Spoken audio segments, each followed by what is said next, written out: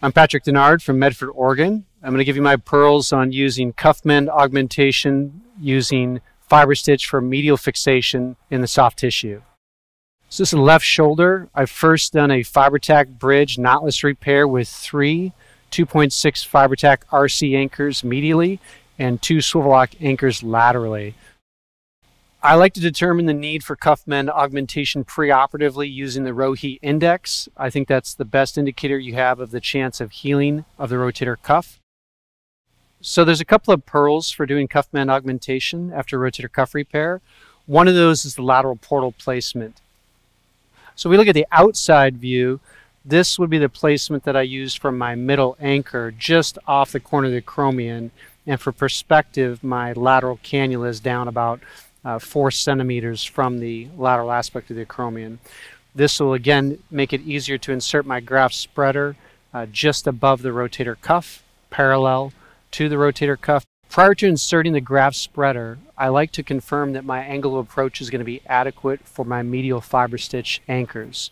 So in this case, again, I've already put in medial anchors along the greater tuberosity, and I'll just first confirm if those portals are going to be adequate.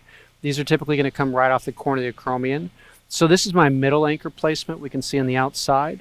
And on the inside, we can see that I'm going to be able to get a good angle of approach. Probably this one's going to allow me to get to both the anterior and posterior aspects of the graft. But if I feel, especially in the back, that I'm going to come off, I'll assess a slightly more posterior placement. So in this case, I placed a posterior medial anchor, and I'll check. And here we have a nice angle of approach. So here we have the graft spreader inserted in the standard fashion. I like to confirm that I'm over into the musculotendinous junction. So here is the lateral aspect of my sutures. So I want to be just over medial beyond that because I want to avoid hitting those sutures. And again, we see that we have a nice parallel approach to the rotator cuff because we placed that low lateral portal for our rotator cuff repair. So I'll hold this against the rotator cuff. Once the graft is deployed to the graft spreader, I'll insert the skid off the lateral edge of the acromion. Again, for my anterior FiberStitch RC, I'm going to use the middle anchor placement. Right here, we have a good angle approach to the graft. I like to use the skid for insertion of the RC because this avoids any soft tissue tangles. Once I have the FiberStitch RC in place, I can back the skid out slightly, and then I can use a variety of suture configurations. One option is to use a mattress configuration from anterior to posterior. However, I typically find that a one-on and one-off approach helps really bring down the corners of the graft. So we'll pass the FiberStitch RC through the graft. So there we deploy our first anchor.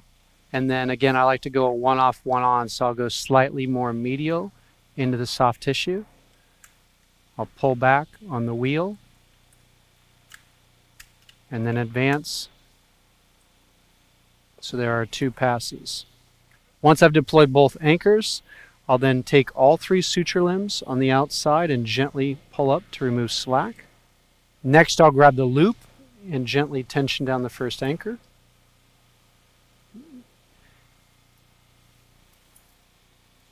Once I have my final tensioning, then I will cut the free limb. With the tensioner cutter, I can remove any additional slack if necessary. And I like to leave just a very small tail at the edge here. And again, I'm going to do a one-off, one-on configuration. First through the graft, pull the wheel back, advance it forward. I'll come out of the graft, then I'll come back through the soft tissue slightly more medial. We'll grab all 3 limbs and gently remove the slack. Once I do that, that'll help set the FiberStitch anchor. Then I can pull on the loop to first advance down, and then pull on the final free limb to get final fixation. Here you see we have nice fixation in the soft tissue medially. The graft spreader is removed. I can then obtain my lateral fixation with my 2 self-punching PushLock anchors. Once I pick my location for my lateral PushLock anchor, I'm going to make sure that I have a little bit of extra slack in the system because with this self-punching anchor, the slack will be pulled up as it's inserted.